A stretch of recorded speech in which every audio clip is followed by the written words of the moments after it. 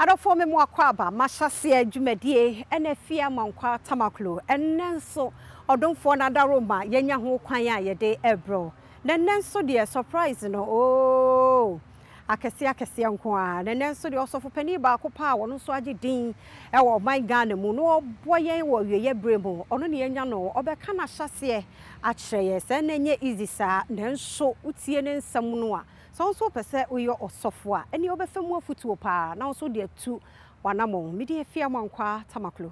shiame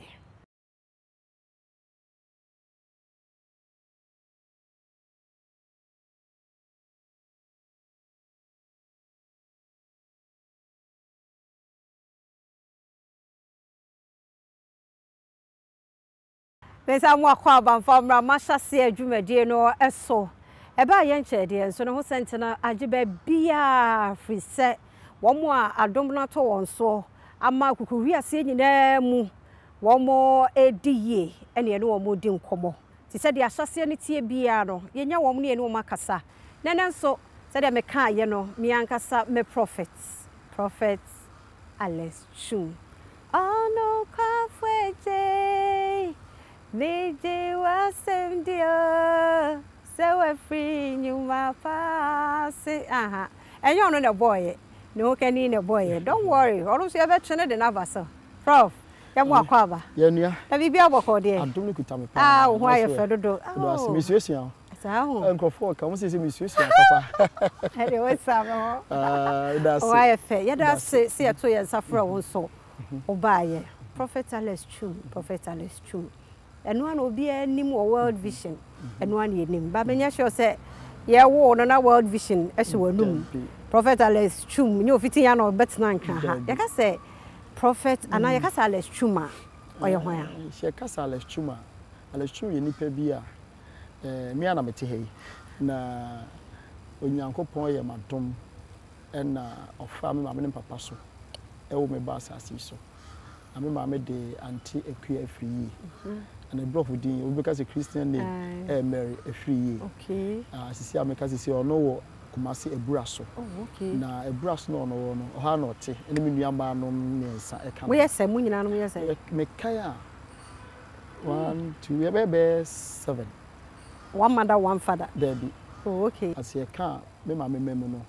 me ma me na me ye pagidi okay and na eba ono papa side a omo wo me nko a na starting my brother no Kumasi and that time Kumasi me starting my brother no me ma me wo Bantama okay because Bantama na me kasafa GNTC obi oni Bantama bia ni se fie yes okay na ho na me ma me e wo me nurses quarters and Bantama GNTC dan na mete ifim na mete me starting school wo Bantama Methodist first no me call KG wo Abrepo na headmaster me re finida your friend no Mr. Alex na Afia papa no ma me tena school mo che because ma me do school ntem enti no ma me tena school mo che okodi dwa Obantama dwom me na ekọ na me kuta on set no pan na rubber ne ma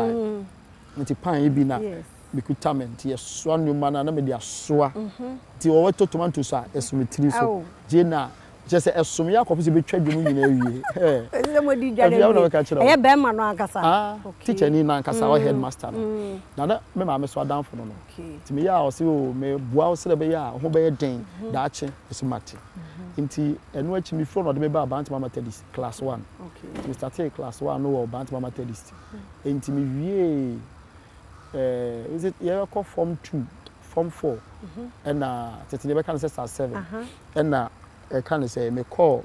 me papa nche wo so ame okay ti me ko tira news so ame kakra na no ma me no papa ntia enti mom no mo jai me mani free adi a me behu say me ma me no papa ni no mo nte okay ba me sua no a me di be 6 years no your Bantama GNT sam papa be fa me no e fit ani to be fa me ko so magazine Saturdays ne bi odma ba Sundays maku school nti na ma me so no ye dey me ma me no odidwa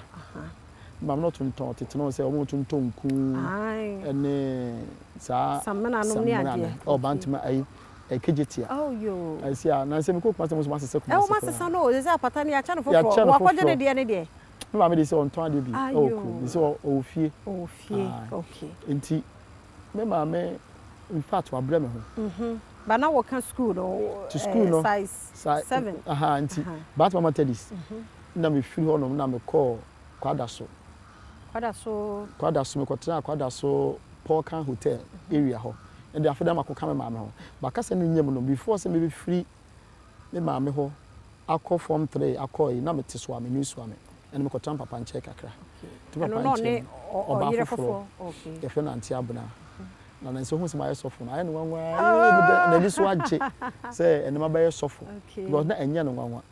na bant yo so am no me ne papa na neti ma me no opemasem but adwuma bia me na me ye also ne step under 40 in SMP musu binya abotan tena tata na bra so bant mama tedis ti ye pon a na mananti afa so am kotoko rewure musa madam fe fe evans so Germany ni se du mu kotoko na me no ma ba fie nti emre bi na Pentecost elder bi papa na so edabo ahen oba Pentecost na ben fie ho no nti se me hwe na se me re ho as ya tia ana bibi sa na makọ akọtena so dem nti one day oba na oyi program so Bible mu ma baby o ha Yesu akasem bi a Bible quotation bi da atoda honhom a se no be program na obi obetimi aka no se ne pele wade de be ye adwuma ti yetete dem honom me so na bi so won bi ne ti si mu John 3:16 also onka ansa na ye preach ti si bu se menka na me so na me John 3:16 mo mu se ma brantiam wade de ne be ye adwuma na me ni giye ko na ye ka so bi wade de be ye adwuma ba me sere na me si yo enti edidimu a na me yare kakra papa ni ho no twi data bo be ja fit adwuma no na no twi track akese ko Mali ne Benin enti no e ba se on se me come ma me ho me yare ya to the sense na me didi a na me rane to doctor chere say fufu mi nya di kakra na eburu aya no because that time no na me bant mama tedis no on say those days ne bi di free eburu ba o mo be sisi kwan ho no mo tonche makwan ne yakọ enti me wiesa ne gare ne beans fia ja mbebre o say nya no ma me net enti unya de o pe unya de mo odu bi sa ti doctor tria na say ti di mo na me di aduano fese kafa na on say eburu ne some white say kamfo say kafa ya di light soup okay and am di light soup enti emu na me catch ma me sese ni sei no ma ne bi amepon na me come ma me hansan ma befie no so na me metena ho na me sa ko me ma me kotena that time no tu akotena kwada so na kwada so no no and the body started say opeso de me ye adwuma na no wanya mfie be say that time ko me age ye we asemo na ye be say 20 sinim baby because be between 25 holum bisa 25 26 ho tina me ne chinya me so papa feed da na sorry be na moko na me ma me ko age Assemblies of God it means that it's some ko bi enti ho no no na ho am so dae si bi ase me preach na ase de yakopie kejetia first time for be say police post or kejetia one first na say mo tonton no mo enti we dru ho no na ase nkrofo bi yomuti agya fia bi yomuti bi ha na o Mahyeasea say obekọ Mahyeasea inse so nka before dokọ no on fa so ko fa man probi na o be fa Mahyeasea no ye beku na say shortcut ya ma wo fa ho ti de ba ya ne say me hu sa de na me no me de me nkrofo yi e be fa ho ti ya no mo de chalk bi aye kwam ho bi a pink color bi say wo be tie mo no be wu ti de me hu an say o mam de o di machi ne bi say o me de minti no mo ko ba mo be di machi ne atie mo no afia no ma yera o mo yera sam say ba me de menyira bi o we dey bi e masada because radio asem say na asem ye sekan mu sunsun mu sekan ti me pagya kosoro if ya me ye me sese na sekan ba hye me nsem sa daye mu no na me ka kire o ti ya me si bi ase wona me no ndam a ba bi afia akọhye bi a me hwem se be gina me nchen no asa be gina me nchen okay afene nkofo mu hwe no small boy we di ehu o afo mo ye sa de no mu nyina twitwa ahwefom na ase me do mo twam ne ye de ko enti didi mu am so dai bebre didi mu na fe e be Sunday school o ma me aso ho Assemblies of God be Sunday school teacher okay na me class next started from 10 years to 20 years okay tinese na ko teenage ayifo nti ufi no ho a na ko adult okay na awon wase na omni se me danya me asen se omo a omo tsama na me kwa na me fa sa class no okay omo tsama na ase nyina ne bia ya sofo ebi sit atiti ye ebi ti abrochire na se kura baba ko bi ho no o hwe Facebook no ho no se ye o de da ba sofo ampa ono we no ka no so omo a o se no so omo a bitinu mu nyina ne nyina dodo na wa abrochire bibrenya wa panam so praise God to all the number ma we ni we afre enti me ka hye Nyankopon ni munya te hwe no edidi mu a na one day me share prophet Osubempa okay said be akasa ne ntino me share prophet Osubempa ewo family chapel Reverend Dr. Victor Church okay Kumasi okay also Kumasi mu be be a friend of ministries canteen how no start a family chapel first na kingdom fighters okay enti wona so Victor say be ya solo once that time no age as evangelist okay to buy a church no o so all night you see ni ko bi je ko bi hoso no mama Sunday school to on ko all night school teacher it's on all night before say best start no a class ya de boabo ho anu anti Afia fa e fa bi ales fa si it be do be na prophet Osubempa so ne Soveto nda na wo ho nti ho no be exam me class no no ba sheda on say dey to ma sheda busa questions more ti na me class no ye de nti ye ni ba ho so no e na prophecies be ba say Awurade se afre no de be na adwuma na Sofo Osubempa ka se de wade de na ye no o de be ye sa empo asensa ntemu na one day of them say oye Sofo Osubempa prophet Osubempa na eni mo say Osubempa eni na firi Kumasi ba na na me na right associate enu ha na me ho ntemu na firi Kumasi ba no ano no so call Assemblies of God also call Assemblies of God but no wo Emmanuel Assemblies of God no was stadium okay ano ba Reverend Dr. Victor say fellowship ni bi che ono na starting ni nyina ko ka ho bi ti ye ka se family chapel ne working council say e ho na ye na starting Prophet Alex Twum enen so ye nya no Mahyeasea adwumade be bia ne nkomo ni free banner ho anso ne ye ba begina ye me de pa ne mo me fa asedama ma boafo ye endpoint homeopathic clinic ye da na se e ba pomode dia odo ye akoho ye nya o screening na hodo ni nyina bi se wan hwe ni padua mu unhunu de ha wo nti frɛ no 0244 867068 0244 867068 Labadi Beach Hotel. Aha ena hohoye mu ahinie ewo ya abraham one weekend bi one family no afifia befie no be feel comfortable ya da omo asemi pagh na ama menwe no uko Instagram wo ho ena fa Instagram nso real_abna ho entade bia ne mpaboa ne bags ni nyina no obi omo ka ho ena mitime de Mahyeasea adwumade ebro ye to ye nkomo no eso baba mi sa mo akwa babiem Enti so ka say mu no de ontitie mu no ntitie mu fi na so mu no Assemblies of God no Reverend Awuni okay is on Osunwane Central Assemblies of God on tete me ansa na bishop Soveto say okay ansa na bishop prophet Osubempa ayo tinese wo hwe me tete pa de started from Reverend Awuni and also for Victor Bell and also for Osubempa so ben titan be na wo free Kumasi so wo hwe mu a Kumasi de na omunim as a Sunday school teacher I started be at 10 to 8 20 years no more adult class and Afia kasa na nyam kra na age ho na chomba ye youth pastor ayo so for uni ke no say unless bibi wo mu a wo say me train mo to de fantitie mu a Saturday no de akɔhye aso dem ho no o kire yen Awurade asem nti ade ba kwa me de nyame ase ne say me da so for uni so ase ne say oboa ye to we ase ni so o haye see am no to see metimi a preach aka quotation abra me Bible yes ebia John chapter 3 verse 16 said the Awurade do na me dey start ti say wan hwe kura na me pa me fa Bible but me preach because ne ye ho ani shia boys shia na quotations Afia ne me ye misua e John say dem until the my sua e no it is so for uni Awurade nhira no nti anum na be shia Soveto say na be shia prophet Isaac Osubempa na me ne ba akra no ba no na ye bakọ na ye programs ti prophet Elisha Salifu Amankwaah ba no invite na be program na ya be wo Orion Cinema Circle na be je say those days no na ye ba see ye be all night nkofo fi Togo but that time na radio stations no so but mo pa program na the information se ne ko na no ye be no 1996-97 sa enti me ba akra ache wo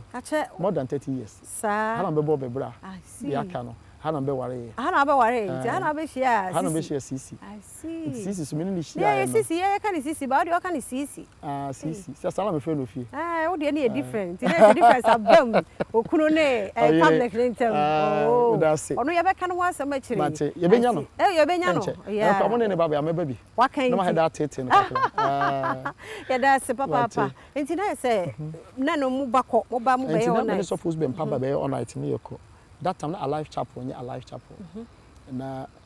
the mechanic say supposed to be Peradin no because also penyin Peradin sa wono so. Just we as to the beer amana ni nti na ya nemba wanya me see we do say ye nya ni papa bi amana manage ye in Canada those days because na obi okuta prophetic open prophecy na prophet wo so bempa. Ye beto prophet wo so opokunsia e wo system nim ye beto prophet ano but na obi enu so ye prophet so pokunsia na kan o say obi okuta open prophecy amemu sa abo bi timi yensa the tinsia everybody tum bebe nipa so wate ato na bi nsi da but ye buy no man ko so manage ye boa ye no ene ye nyom ye good ayi enti no everybody shall enti me na nante ya anti start church wa ha ye koba ene che be start ministry che start o man probi that time okra na plaza cinema. Now, if you ever hear this Plaza Cinema, 1 week it means 14 days all night. Sir? Weekdays, me na catch on. Kofu Obama, do a lighthouse of opinion. That I've not also started. No more letting be tete. Lighthouse cry. Bishop Dark. Oh, okay. Who is this guy? Kofu a program. One day, Bishop by. Danka William. Me na catch on. Obabnos Obesla and so Ben Parker say, I wish also Babesla. And no matter who's been power, no on person hono. To one we invite any call ye Reverend Tabe Sushiada. And I just said that's of Biblia. Reverend Ampiakofi Omunyina. Enti ye started ye no. And one day so ben pabo pen so rather see and started do akra. Okay. I'm so okay. Nti yes am o sem ko kra me mame. Na me ko kra ne bai na me kra so for when say no so bomb pie man see enko. Na if you the start in 1996 mu ha. No na so ne osofo usu bempa. Enenam. Na mo da he ai kuma ye ba hanse na bebi be da de na nyete se bia na abete se ya ba na bi me uba program o mu fi wa ha mo nko da ha na me nya nhira enti na eno na enye den enti de di mu na chire be ha dan ana nete na nete ye ha dan no awoshi ene awoshi aya awoshi first na se ne uska anke se o land bibiri because I was baby ani that's right baby ani ete no e chiro na be ponko ene ufa ho nyina sisi dan enti ye start wo ho ena ne ba asono plaza nti ne yenye Sunday morning be here all night Tuesday amapa fellowship ne aye Sundays afternoon then so buy on a Sundays enyumre na ajai na ne de be ka nyina ne say ye nya nkofo mama mo anto tu ne kese nke kuta big ministry ese de so bempa kura kuta ne sisi no nti emu a ne de na mo na afi honum hu sisi asore dem fellowship no Ousu bempa asore ho no baby and no a church member na a church member I say ladies no mo ba betoto no mo ko no but that time no onye ntuni ase obi nim no there be on the to asore dem ho ba be bia o maka so ye ba bi se o no to no bi abeto bi obi to no be back bi na ne o singer ba ko e fe no se Kofi he say ono so UK or a good papa e just say nti on the man ko fo mu say prophetic ministry eye adwuma e twa se singer bi ka ho okay so be mpa minister odu ba bia na opagya no le de nyum dem ye reverend kusi be ko anti me new man ti mi say ye me nipa bebre nim bebre pa apart from Adon TV busuo no eye sa plaza time no ne so bo tu be mpa time no ti nyum to fo bebre tu ba bia be ko bia bom di a obi neme enti ye didi man am be share CC enti one day na so be mpa friend say member na Tuesday service me hold me down a fellowship and be all night na oni oso am na me hwe akire nti oba e no so badi bibi chair ni say me start na me na me so me de na so fo no bibire ko am so me de no me nsam na free kumase bae nti no me se bia me wona nchen ade a wontimi nko no makoya ma no so is true it what now check akra ti see na sa bo no say so pan ni ati o na de o ke see de oni so fo bia e kama otimi o mo papa ti o no so ala so de oni kone monko see ye friend comfort oni kone monko na monko start na oni se wade be di echi na ankofo bi nti na o yes na me so okay It started 2001. That time me ama had died team wawishi. Okay. Inti ho. No worry na ko han wo dan. Ti ete ho no na if you am catch there ne ba. Na ne bati fie o me meji full house no. Na boys quarters bi ho. The boys quarters no ho no. Na the fie am ba ko to me catch on so one papa beka. Okoka no so ne papa so bit ma start. Ana o start wo fie ho na. Okay. Inti me free end time so be mpa ho no. Obo mpa ma me no. De ya me ya ne say ye ka ayi say o de makoto tema no onyai. Mo nka o church no so at ba chire no o wie no so o de less akoto tema branch but less dia isi o ye me ba o ye me nua o ye me sofo I see o ni me ha bi into we no bisa am say mo bi kan am so da bi because kasa na nyem no me dware Sunday no and the drop room mu say obeka so de makoto tema ana say me tema me ni akra ha obeba me mic ma me nchen kasa okay tampa so isi ntima anya nkasa so man oh na efuna wo ko na me so mu akra ha ya enti wo mo be me kakra brochure ene nya oda so ba maso ebade nhyira no amen why are to the stand say me hia bibi ne boda na obi a odema me aso dem nkonu ahun kokko ono to nyina gu oh nyame nhyira no ase kura me da bia me boso akoboda no so me free nyame nhyira no onimia from beginning e pon na brim ska that na o enter but na onye obi oba church oba bia Tuesdays all night enti ya na me see okay enti brother no be no so ye be na me so me bom pe no so sampa wo de bia obo ye starting the following Sunday Mako 46 first service no I wa here fi ho I wish ho no omunye church ni member so because man can just say me start do man me no ye sa broch ni ma me ba ko eno ano no na ade ba kwa me be twa to a me se asofo nyina nkran na so beauty nkran say life no so ahyase so a we we be kese eno ani ma hyase that's right Job chapter 8 verse 7 or say we must hyase so it's me we be kese Afia me di we si Wednesday no pe bi me yam pai bo na you toy am say dey enya asore that time so finally our first born for 1.5 years na me ya na me so na enya asore na you ato the boy say bo so for ye be na so atacha ba fia ha ne em so ye be no mo hwinhwo ni nyina ne si awade nhyira si amen si awade nya ne kese amen o mo hwinhwo ni nyina na broche no the keyboard ki to bi abreme na se be ya asore na si so for yes ye be ye wo de ko se dem ni dware this year what some never break no mu see tent nti siwe no oba no so ahye bibia no wahye nkunu antimi nware na ye gina me de se obi ba na ya befro na me se mate be 10 minutes asi ba ya na chi o hye de no mbebo opum se na sisi ada so catch us off say onye nte no mro na nkofo aba ma nkonnwa no kra short tams sisi wo se say no so for ana sa no frame no so for na ntem na say o mana ba ma ha short tu e nkonnwa short o mo kupe bia han tams na si be hwe obe no sofo de nyame aye enne nkofo aba so sin de bia e ya sore nam nsuo toyo ateche wo ho o mo fa han fa because a man e ba kwan ni me ateche awoshi enti me ye na me ko tira na eja me start say me preach enti na si de be bo me ni awade na wo ka me ho abre nyina me ye nhira ba ye ni adoye because they see you know and the years Psalm 23 okay no the years you know mejefu ni Yesu ni panyina omu ni nyina de ye anwum na because the next see because if you bisa say ensu ato omu free fa e de buy announcement bia so sorry no that time dey announcement it's a make sure say asofo etie ye ahyese so we be kese o me menya nu ba bia o e bi mi say menya de bad person de be menya starting me na me ka kire o ye bisa o mu say eye de no mutimi fa nsuo num e ba ya o mu say o mu dru me entrance ho no omo mu ni ma wushi na brand e janhye ho na papa bi gina ho papa ne hye shirt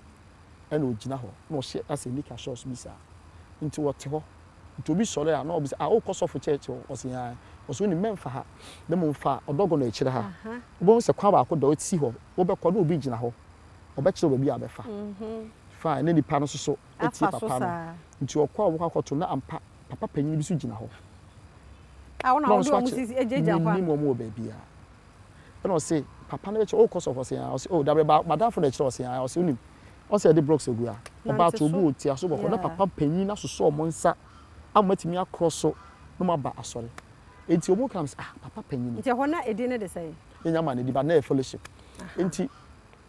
be bisa papa panyin the same age the same age no mo gina na mo se Nyankopon soma de bofo e no be yi enti obi a wuti bi wa hyase sha nso wiye e be kese didi ma na me be pia adom TV so okay ya ka prophet Alex Twum I said nipa nim wo fa da ye ne na se kire ho pa that's it nipa bebe ni me e fa motivational messages and dreams ho okay de bi obi hia asa sofo ne de asa onye odifo me nye odifo keke me yesa so ye pastor is also a teacher because of age training into and a bad diet as so oh yeah public say so adom me say wa hyase na nye simple say de na ehu a wa dress be eh first go matade ba ko but de na me pen say me obi a me mpefi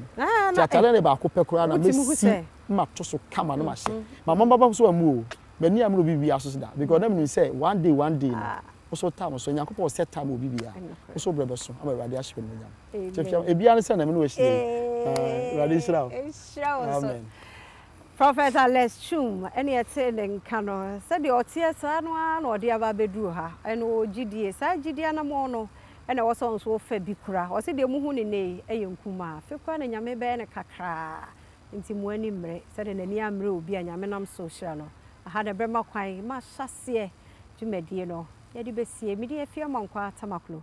fasida kese ma endpoint homeopathic clinic Labadi Beach Hotel New Park GH real_abna wo Instagram o ma matade kriu ni na Nyankopon ehwamo da se nenkwa hoden e wo hwa ebehia